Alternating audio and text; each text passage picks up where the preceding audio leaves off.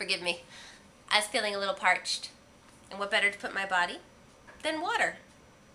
You've seen water before. It's a clear, colorless, odorless, tasteless substance. It's vastly abundant here on Earth, which is one of the reasons we're able to survive here. About 60% of our body weight is due to the water in our bodies. This little molecule has a very important role to play in our lives and in chemical reactions involving solutions, the topic of this video series.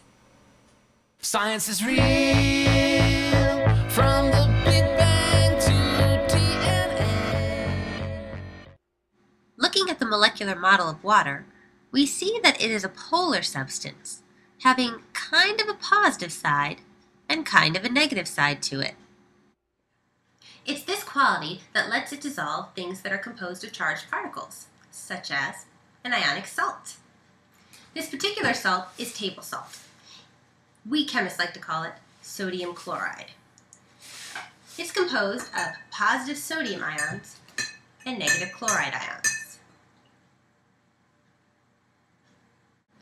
Water can even dissolve something that's just kind of charged in that polarish sort of way, such as 2-propanol, which is also known as isopropanol, which is also known as isopropyl alcohol, which is most commonly seen in your medicine cabinet under the name rubbing alcohol. Because isopropanol has a polar side to its molecule with that OH group, the water is able to bring it into solution. Just looking at the label on the bottle, we can see it's a 70% solution of alcohol, with the other 30% being water. That said, not all aqueous solutions are alike. Some solutes, like sodium chloride, drop into solution and immediately begin breaking apart into their separate ions. Their attraction to each other is not strong enough to overcome the pushy water molecules. These kinds of solutions are called electrolytes. Yep, just like the ones they bottle for you in Gatorade and other sports drinks. They're called electrolytes because these solutions allow electricity to travel through them. Who turned off the lights? Okay, I have this light bulb, which is plugged into the wall over there, but it doesn't work right now because these two prongs aren't touching and can't complete the circuit. If I stick it in my pure H2O, nothing happens. Water is a molecular compound. There's no charged particles in there.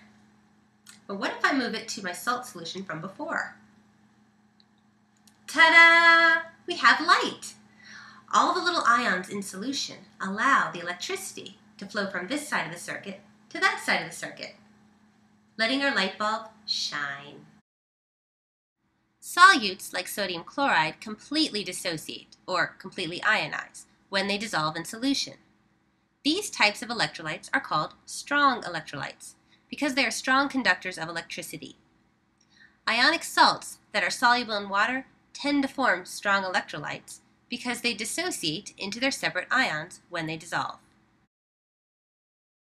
There are some substances that only partially dissociate when they dissolve in water.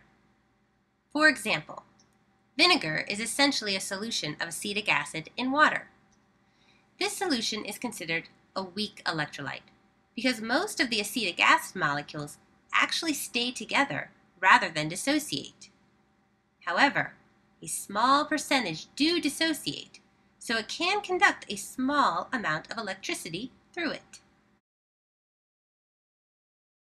Finally, we are left with the non-electrolyte. Substances that do not dissociate do not allow electrons to travel through their solutions because there are no charges to attract the electrons. Molecular compounds, such as 2-propanol, are non-electrolytes because they do not dissociate.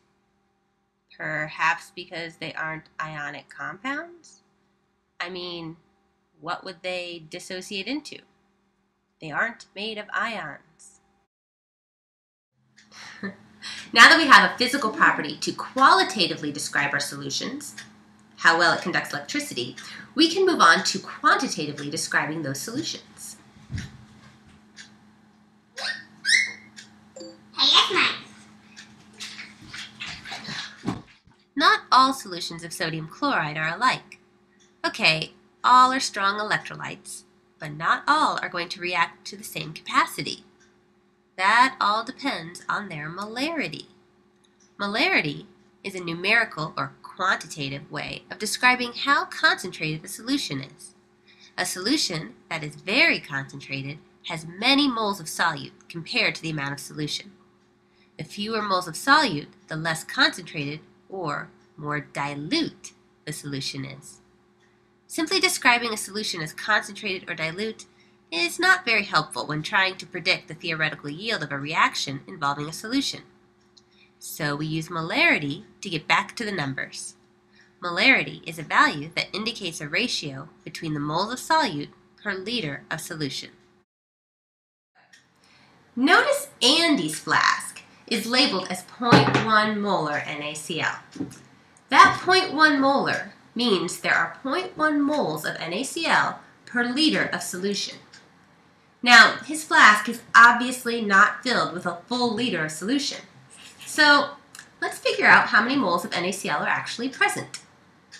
Using my graduated cylinder, because that is a good instrument for measuring exact volume, Andy will help me determine what volume of solution is actually present in the flask.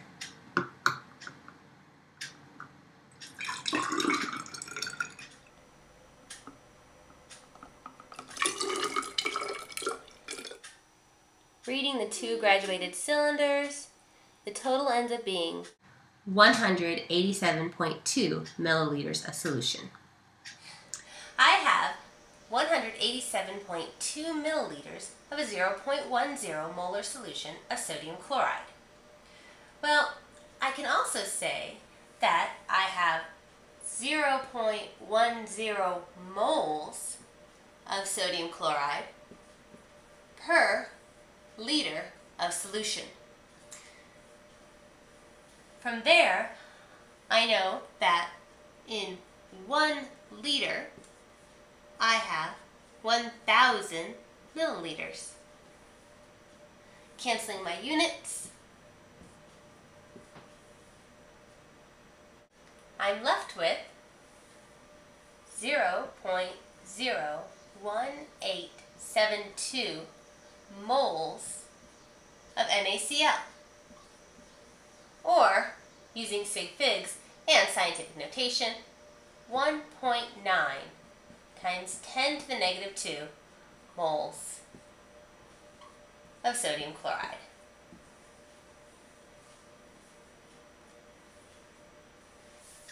From there, I can do so many things. Once I get the mole value for something, I can figure out the mass originally used to make that volume of solution. 1.1 grams. Or I can see how much precipitate I can make from mixing all that solution with 25 milliliters of a 0.50 molar solution of silver nitrate. 1.8 grams. My point is, our power to use dimensional analysis just became a whole lot stronger. Now, there's an important thing to note here when describing the molarity of a solution. The labeled molarity is given in terms of moles of the entire solute molecule before it goes into solution. When I say 0.1 molar sodium chloride, it means that there was a bunch of sodium chloride molecules as an entire unit. But what happens when I mix it with the water? Well, they dissociate. An aqueous solution of sodium chloride doesn't really contain a bunch of sodium chlorides. It actually contains a bunch of sodium ions and a bunch of chloride ions. How much of each? Well, they split up in a 1-to-1 ratio. So, this solution could easily be relabeled as 0.10 molar sodium ions and 0.10 molar chloride ions. Well, who cares? I'm basically saying the same thing. But what if I had a 0.10 molar solution of magnesium chloride? How does the way magnesium chloride dissociate differ from sodium chloride? Using our nomenclature talents, we know that magnesium chloride is MgCl2. When a molecule of magnesium chloride dissolves in water, it also dissociates into its separate ions. This time, we end up with twice as many chloride ions as we have magnesium ions. So the new label could read 0.1 molar magnesium ion and 0.2 molar chloride ion.